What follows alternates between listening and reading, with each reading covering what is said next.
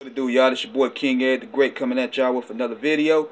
So it appears that 50 Cent lost the In Da Club lawsuit to Rick Ross.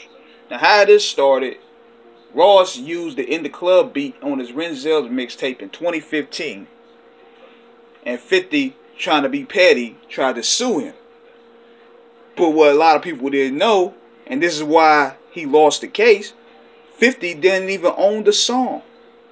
He signed away his rights to the song.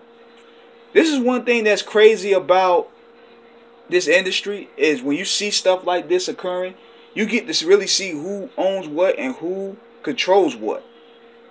I per se didn't know that 50 Cent signed the rights of In Da Club away. And Rick Ross right now, he's celebrating right now. This is like a victory for him.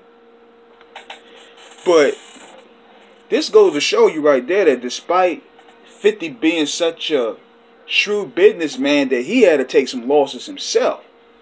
And this is his biggest club banger, and he don't even own it.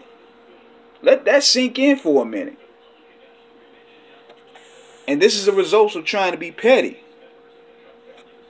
And you know what? I'm glad that Ross won this case, because this would have really created a serious domino effect in hip-hop, because of now you can't really use mixtapes because people are suing now. You can't use mixtape material because people are suing.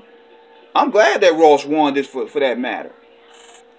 Not because of the fact that we're rooting for Ross. I don't really have a dog in this fight. But at the same time, a lot of people will try to follow suit. So this is where it stands right now. It's getting to the point where he will have to pressure Shady Aftermath to persuade this lawsuit, because 50 don't have no rights on the song. Basically, he got to ask Eminem and Jimmy Iovine to push the lawsuit. That's what it seems like to me. So right now, Rick Ross is getting the last laugh. So we're going to see where this goes. So subscribe, hit the like button, holla at your boy.